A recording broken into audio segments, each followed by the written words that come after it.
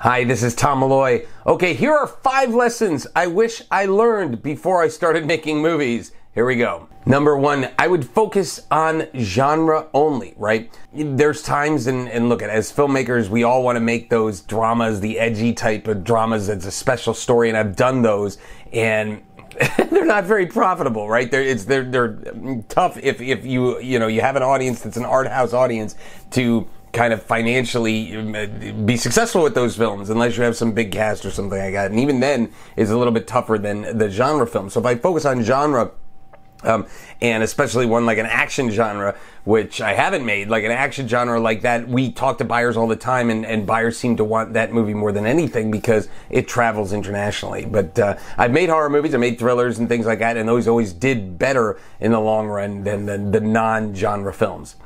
Another lesson I wish I learned was to brand myself. That's huge, right? If you're going to make your first film as a horror movie and then after that you want to make dramas, that's not good, right? And I remember doing that. I've produced 20 films. I've been all over the board, right? And so I would say I wish I knew before I went in to just go, all right, if you're going to make horror movies, only make horror movies. You're going to make comedies, only make comedies, right? And if you brand yourself, then people start to kind of put you in that box, but that's a good thing, right? So that then they know, oh, I've got a comedy. Oh, let's get this person because he's a great comedy director. She's a great comedy director. Then they know versus they just do a ton of movies. They're not going to put you in that box and in their minds where they go, oh, that's the person that's right for my movie. So branding yourself helps so much. Another lesson I wish I learned was attaching sales and distribution early on. Right? If you can get somebody interested in your film early on, 1, it shows the marketability of your film and the viability of your project, but 2, they could help you on cast and they could help you on potential pre-sales and things like that. They can advise you, all right, you put this actor A or B in there and this will truly help us in sales. So attaching a sales and distribution company early is truly just leveraging yourself and giving your film the best opportunity that it can as far as making money goes. All right, this is a great one. Chill out more. Chill out. At the end of the day, we're not saving lives here. We're just making films, right? And I remember early on in my producing career, I'd be making a film and something would happen, the sound guy would quit or something like that. And I would it almost put me in the hospital of stress and nervousness. And as I got older, you get to the point where you just go, figure it out. It's like you have to be completely solution-minded all the time.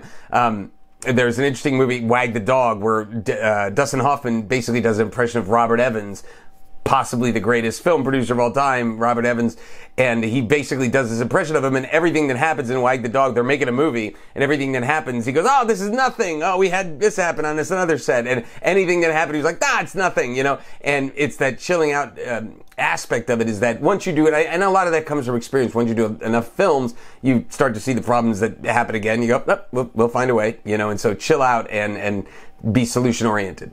Finally, and this is an interesting one, try not to get too excited when you're on set and then do crazy stuff like meaning. All right.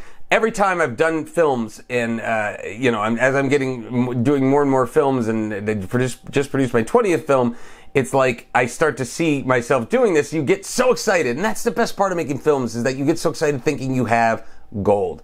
And every film, and the last film I worked on, there were some newer producers that hadn't produced a film before, and they were like, "Oh, this is the greatest thing ever!" And they're willing to do anything, sell their car, here, or we need some more money, just put on my credit card, things like that, because I think this is going to be the greatest film ever. Now, maybe it is, okay, but the bottom line is, there is some kind of amazing energy when you're shooting a film that doesn't always translate when you're editing and you're in post to the film and then you're trying to sell the film, all right? That's a big difference. Michael Caine said it best that when people watch the dailies, they buy the houses and the boats and stuff like that. And then when they see the assembly edit, then they start crying and they sell all that stuff. And, I'm paraphrasing, but he said that in his great book, Acting in Film. And it's true. There's just so much energy when you're creating something.